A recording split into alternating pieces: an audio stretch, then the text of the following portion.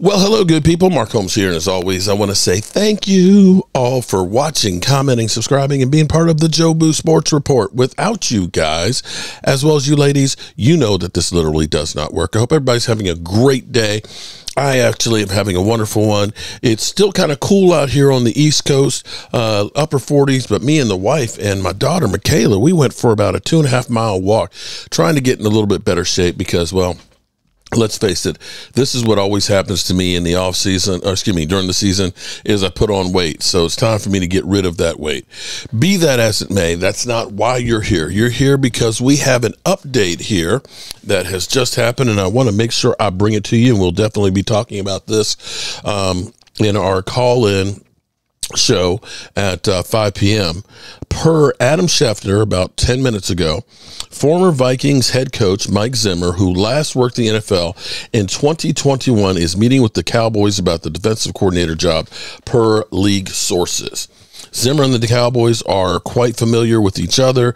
Zimmer worked as an assistant coach in Dallas from 1994 to 2006, and actually survived many different coaches that the Cowboys had, because he was basically working originally with Barry Switzer and went through the Chan Gailey and all the way up through to Bill Parcells before he was actually hired in Atlanta. From Atlanta, he went to being the defensive coordinator with the Cincinnati Bengals and eventually being the head coach with the Minnesota Vikings, having actually taken the Minnesota Vikings to an NFC Championship game there. Now, I was actually, before I was ready to do this video, one of the things I was going to talk about, I was going to do a video later on today about this, was, does the next candidate for defensive coordinator is one of the requirements that in a pinch you could become a head coach for the Cowboys?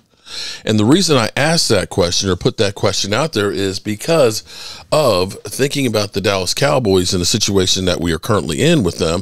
Is, do we look at this and say we're waiting for Mike McCarthy to fail? I'm not.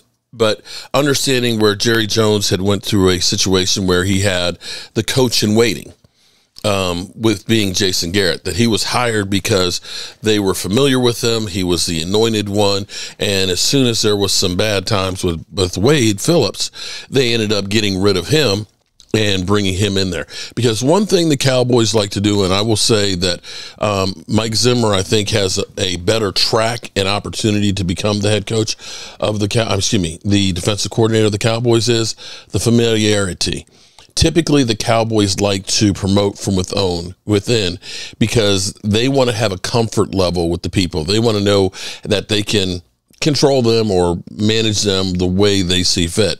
If you're bringing in a Ron Rivera, you don't know how, or at least the Cowboys don't know exactly how they'll be able to control him, if he is controllable by what they want to do and so forth. At least that's my personal thinking.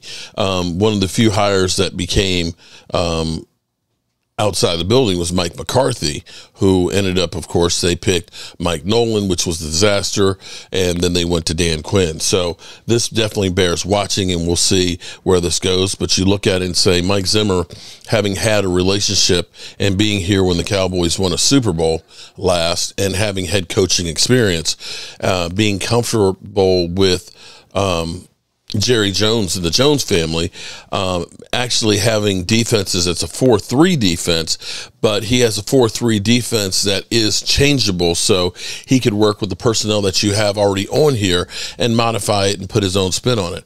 He is definitely an aggressive play caller, so we wouldn't be losing that element from what we have on our defense and so on. So as soon as we hear anything more on this situation, we'll be sure to bring it to you and let you know what we find out.